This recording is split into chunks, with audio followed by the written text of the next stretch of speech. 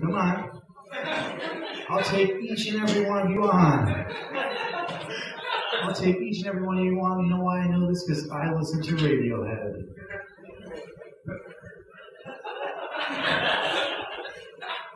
How you doing? It worked. It worked. Everybody, I lost 50 pounds in the last year. 50 fucking pounds. 50 fucking pounds. You guys are like, wow, he is still fat. What is wrong with this guy? Wrong. I'm on the Weight Watchers diet. Me and my fiance are on the Weight Watchers diet. Favorite day of the week is cheat day. Cheat day is fucking awesome. You get to eat anything that you want to eat. And we try to one-up each other with what we're going to eat that day. I say, let's get chicken fingers. She says, let's eat chocolate. I say, let's have chocolate-covered chicken fingers. And she says, let's kill someone. It's fucking scary. One of my favorite places to eat on cheat day is the Olive Garden. Last time I went to the Olive Garden, I ordered something called the Touch of Italy. I thought it was an Italian dish. Turns out they just send out a small Italian man to fondle you. It's fucking crazy. I was feeling really good about losing all this weight. I was driving down the street and I saw this kid riding his bike in the middle of the road. So I was like, hey dude, get out of the road. Without a beat, he yells back at me, lick a brownie, fat boy! There's no comeback to lick a brownie, fat boy. So I just whacked him with my car. Right, for my fellow car drivers. Hate people on bikes. Something else we like to eat is pizza. I live in North Buffalo. There's a pizza place on every fucking corner. Joe's Pizza, Jim's Pizza, Asshole's Pizza. There's a million pizza places. There's this one that just closed, and I can tell why. It was called Mustachio's Pizza. When these assholes got in a room, they're like, let's think of a name for this place. Which one raised their hand and was like, how about facial hair? What's next? Oh, we're going to open up the Pubes Pub. You would so go to the Pubes Pub. Where's the Pubes Pub? I see a few hats and shirts Sabres fans in here. A few, maybe a couple. One Sabres fan. I'm kind of excited for the new season. I know we might get a lockout and all that garbage. That's balls. But I'm still excited about it. Me and my fiancée are talking about it. She said the other day, I can't wait to go downtown to the Marine Midland Arena. Like, really? Is that what you're going to call it? Maybe on the way home we could stop at Hills. For a 3-liter of Surge. Surge was great. I watched a lot of the Olympics. I don't know if anybody watched the Olympics. The Olympics was great. China came in second with the medals. They didn't win very many track and field medals, but at least at the end of the day, they could say that they made everyone's shoes. Oh, their shoes. We're in the Elmwood Village. This is cool. I used to live in Elmwood Village. I love it out here.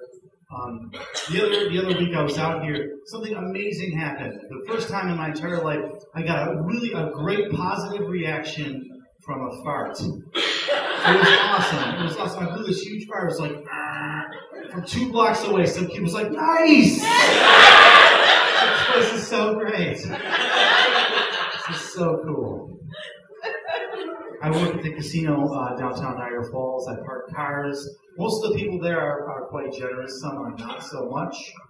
And the other day I got stiffed by a woman with one leg. She had one fucking leg, and I was really nice to her. I put the wheelchair in the back of her car, and I walked around to shut her door. She said, sweetheart, I'll have to catch you next time. And I said, you know what? I hope you lose your other leg.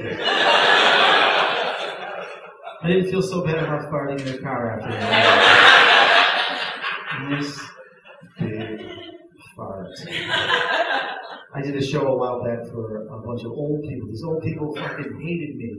They hated me. I could tell they were like a few ladies in the front that were about to start throwing their fake hips and their hard candies at me. It was bad news. And this like little sweet old lady came up to me after the show and she was like, "Did you really have to use that C word on stage in front of all of these people?" And I said, "Grandma, I don't know why you have a problem with that word. I mean, you used to have one of those before it fused together with your stomach." Oh, man. Fupa jokes. Who doesn't love the front butt?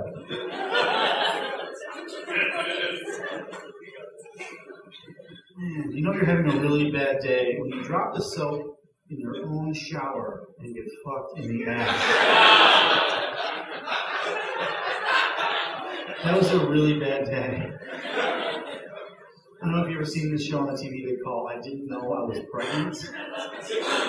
This is crazy. I watch this show and I worry. I'm like, man, what if that shit happened to me? I mean, I could be pregnant right now and you didn't know it.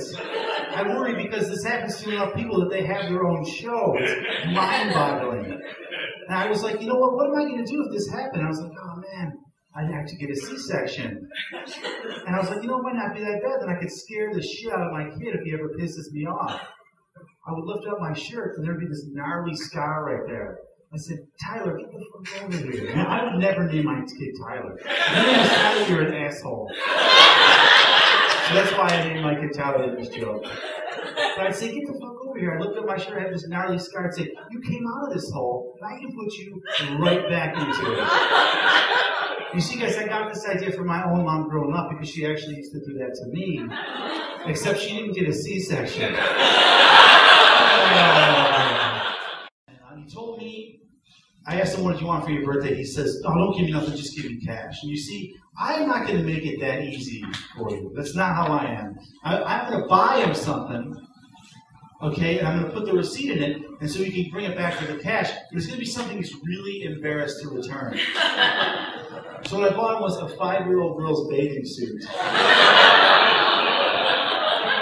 With his name embroidered on the ass. And a note that says, "Hey, have fun bringing this back to Limited 2, you fat piece of shit." I officially opened a business. I signed the paperwork to open a business last week, which is exciting. It's no, it's bad. No, it's cool. I'm really excited about it. I opened the business. Funny thing, what happened is the minute I signed the official corporation papers, it instantly turned into an asshole. Just instantly. These fucking corporations are making fucking assholes. I sell records. I sell vintage vinyl records. And I talk with music with a lot of people. And somebody the other day was like, "Oh, you're into music? That's cool." And I'm like, yeah. He's like, "I'm really into music too." I said, "Cool. Who do you like?" He's like, "Nickelback and Disturbed. 3 Doors Down." I was like, "Oh, okay, so you're not into music." He said, "No, trust me, music is my life." I'm like, "Oh, you must have a really shitty life." I was making fun of my brother the other day. He was wearing what I thought was a Lady Gaga t-shirt. And he said, "No, Phil, it's actually a Nicki Minaj t-shirt." I said, "It's kind of like somebody coming up to you and saying, 'Hey, dude, you got chocolate on your face.' And you'd be like, 'No, it's actually shit.'" Thanks a lot, everybody. Have an awesome night.